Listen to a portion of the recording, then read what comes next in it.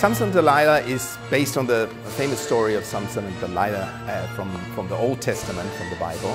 I love actually everything in this opera. Camille Saint-Saëns was a composer who really bridged the two centuries, the 19th century and the 20th century composition scene. He really enriched the French style of working in a very spectacular way. He had the idea of writing an oratorio, and the way he uses the chorus demonstrates how important the chorus is in the opera. As we see in the second act, which is the most operatic act of the whole piece, we have dramatic opera scenes that really come from the spirit of Verdi and Richard Wagner too. We have here a total hybrid, both. It's neither an opera, it's neither an oratorio, it's a new form of art. A piece that we all know and is one of the all-time favorites also on the concert podium is the Bacchanal, one of Saint-Saëns' most famous pieces, a big ballet scene, a fantastic piece of music that you might recognize. And it's Saint-Saëns' fantastic melodic invention, his exciting orchestration, and the orchestration and the richness, the virtuosity is mind-blowing, and a joy to play and a joy to conduct and a joy to perform. Yeah, so please tune in and listen to the Bacchanal first, and if you like that music, you will love Samson and Delilah.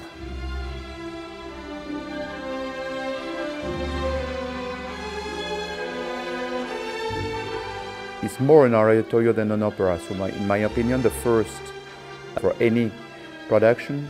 I like a cinematic way of telling the story and a cinematic way of acting on stage. I don't like the opera with the chorus online and reproducing the same gesture at the same time with the same costume, everyone, and just one person is in the middle of something. For me, everyone is unique, like at the cinema.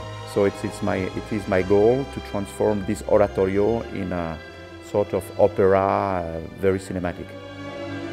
I chose it because it was simple. The context, for me, the most natural context, which is the rise of the Nazism, and the Kristallnacht, just because it was one of the most famous events of this period, in which the synagogues and the Jewish businesses and be destroyed. It's perfect to tell as a context for this transposition. All the scenes are important. If I would be obliged to focus on a certain scene, it would mean that my dramaturgy of my transposition is problematic. Of course, some scenes has more impact than other scenes. It's because of the composition and because of Saint-Saëns, not because of me.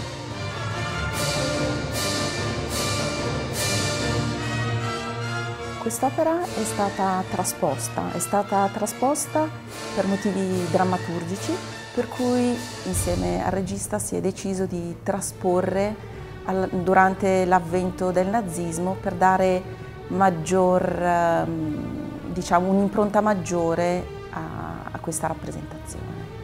Penso che la scelta di trasporre l'opera in questo periodo storico attraverso un punto di vista che guarda la situazione come in un film in bianco e nero sia l'aspetto vincente, sia molto interessante. Forse la scelta artistica di concepirli come se fossero visti attraverso un filtro bianco e nero, che non è bianco e nero, ma è concepito come attraverso una nuance di grigi, partendo dai bianchi, arrivando ai neri, proprio come se fosse un film in bianco e nero.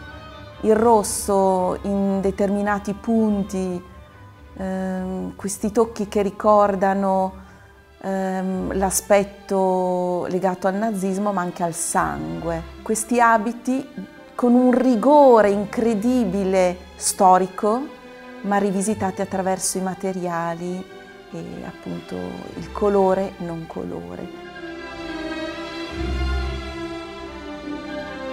The audience should have a black and white vision on the stage. So basically there's no scene with color. Everything is cold. It's like to give this idea of this dystopic sensation of this moment of history that is very painful. There's no color in sufferance, there's no color in pain, somehow. There are some scenes where we have to give like nightmare sensation. There is a moment in the in the third act, the Nazis plays with the Jewish. They're all drunk and they are using the Jewish to make fun of them, to enjoy them. And there is a special moment where I want to give a different sensation, like a sort of nightmare, but suspended in time, something a little bit weird, without space and time. I think that it's a great gift right now for the audience to be able to come to the theater and see the show, because in many theaters in the world, they cannot do that right now. So somehow they are lucky, and I hope they're gonna enjoy it.